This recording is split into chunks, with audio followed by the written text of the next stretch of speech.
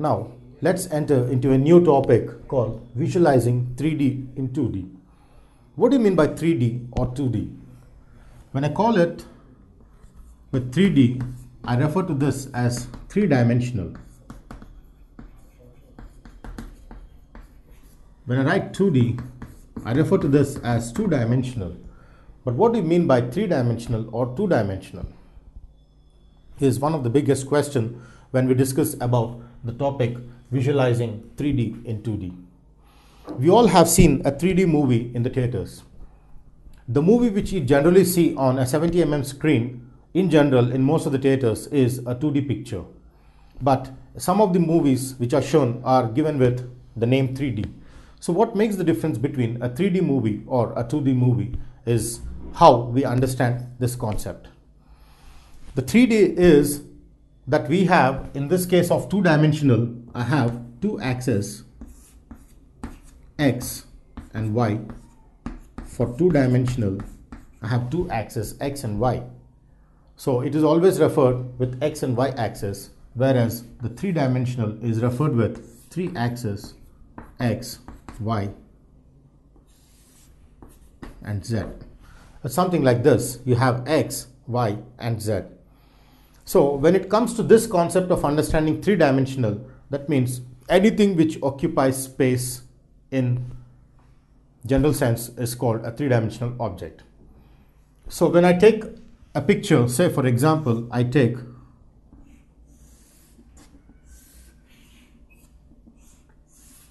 a box. I visualize this as a box, but this is not exactly a box. This is a box drawn on the board, which is visualized as a three-dimensional object.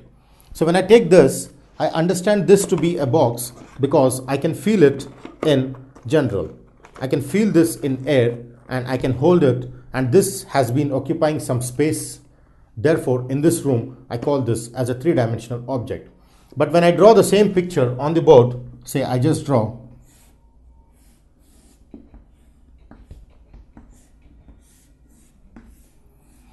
this is a two-dimensional picture of this three-dimensional box. So this is a 3D object, and I visualize this 3D object as a 2D object on the board.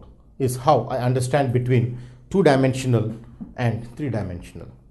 Why don't I call this as three-dimensional object? I only visualize this to be a three-dimensional object. Why? Why is it not 3D? Is the biggest question out here. Why not 3D? Because I cannot move this box into the air and feel it. This does not occupy space in air, but this occupies space on the board. So this is a two-dimensional picture of a three-dimensional object, a box, which I have taken in this case. So therefore, this is how I understand between a two-dimensional picture, which is visualized as a three-dimensional object, but actually it is not a three-dimensional object. It is only visualization. The actual three-dimensional object of this two-dimensional picture drawn on the board is this, occupying space in the air. Now, coming to this concept, so in general, mathematically, we define three-dimensional object as that object which occupies space in air, that is, which is along all the three axes, x, y, and z axis. And two-dimensional object is along only x and y axis. So if you just take one more example, let me take this book or a diary which I have. Now, if I take each of the page, rectangular page, and then I join each of the page, then I construct with each of the page a cuboid or a book. So a cuboid is obtained by putting each of the sheet on one over the other on the top, so that I get a three-dimensional cuboid from each of the rectangular piece of paper or a rectangular sheet. So this is how I visualize, where one sheet over the other would construct a cuboid. So construction of a cuboid is that when you take a two-dimensional plane surface and add it infinite number of times until the height h, then I get the total cuboid, a three-dimensional object. So that is one more way of understanding the construction of three dimension, or the difference between a 3D and a 2D object. So that is how a 3D and a 2D object concept is understood in this concept. Now, when it comes to 3D object properties, we have already discussed about two-dimensional objects like quadrilateral, triangle, a rhombus, a parallelogram, a trapezium, and various other properties in plane figures of two-dimensional objects. Similarly, we have some properties for three-dimensional objects like a cube, a cuboid, a prism, or many other objects which are called geometrical solids. The difference between two-dimensional and three-dimensional objects are that three-dimensional objects are solids. So as solids which occupy space in air. So in this case, when we understand the three-dimensional objects, there are three important key factors we understand indirectly for three-dimensional objects. One is the points, or we call them as vertices, and the edges and the faces. So the vertices, edges, and faces make a three-dimensional object or a three-dimensional geometrical solid. So these three make a three-dimensional geometrical solid. So to construct a geometrical solid which is three-dimensional, I need the vertices, I need the edges, and I need the faces. Say for example, how this can be constructed. Let's construct a cube using these concepts. So when I take this, let's construct a cube which is a three-dimensional object. We all know that this is a sort of a cube where all sides are squares. Each of the face is a square. So before we construct, let's take into consideration the vertices or points. Now where I have this, I first take the points which are edges, which are the vertices,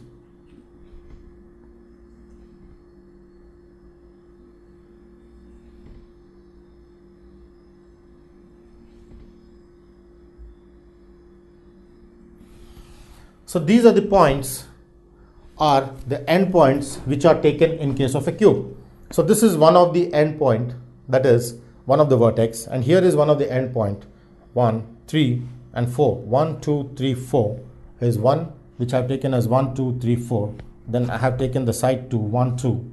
Then I have taken the other two, 1, 2, and then finally 1, 2. So totally I have 4 edges on the top, 4 endpoints on the top, and 4 endpoints on the bottom. So totally a cube has 8 endpoints, counting from 1, 2, 3, 4, and then at the back 5, 6, 7, and 8.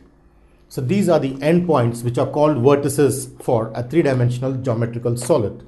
So when I take the example of a three-dimensional geometrical solid which is a cube, I have totally 8 points, 1, 2, 3, 4, 5, 6, 7, 8, which are taken, which are the vertices of the three-dimensional object.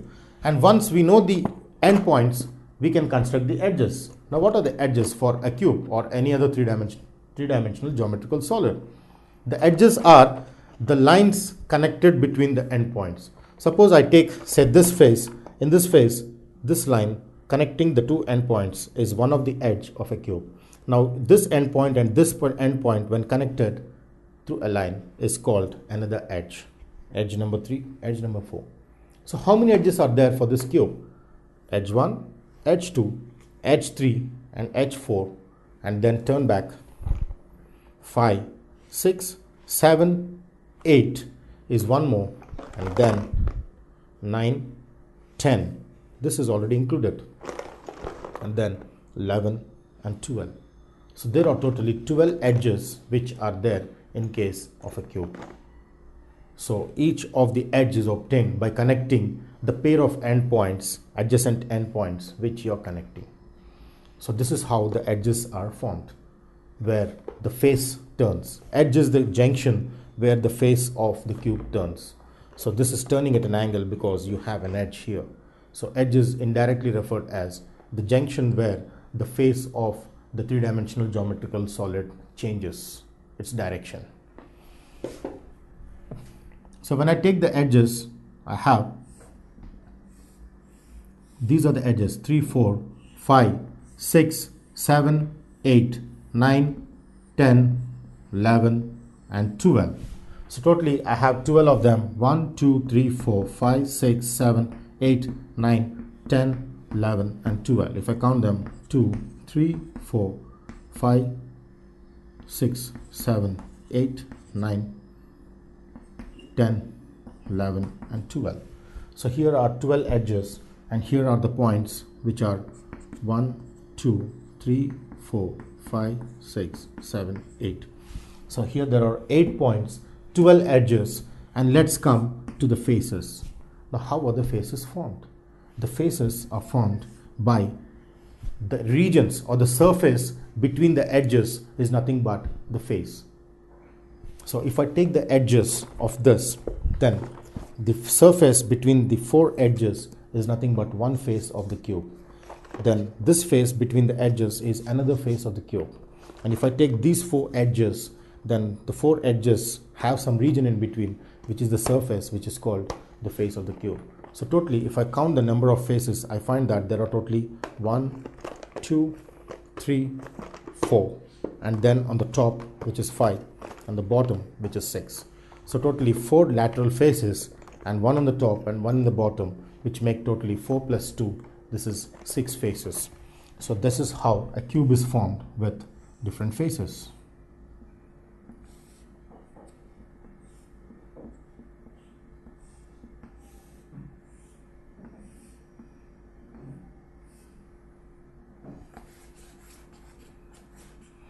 So this is how a cube is formed between the edges. So if I take the 4 edges, then the region between the 4 edges is called face 1. And this is called face 2. And face 3, 4, 5, 6. The other 3 faces are not visible because the direction is in this. But as I take the box, I can clearly see all the 6 faces. 1, 2, 3, 4, 5, and 6. And the 6 faces which I find in this. So in case of a cube, I identify that there are 8 vertices, 12 edges, and 6 faces is how I understand the properties of 3-dimensional objects. 3-dimensional objects are always constructed from points and then to edges and then to the faces. Then this forms a solid 3-dimensional geometrical object. So this is how a 3-dimensional geometrical solid is constructed from step 1 to step 2, finally to step 3. Is how I understand. And also I can also identify the number of vertices, number of edges, and number of faces for each of the objects by counting them through the visualization of a 3-dimensional object.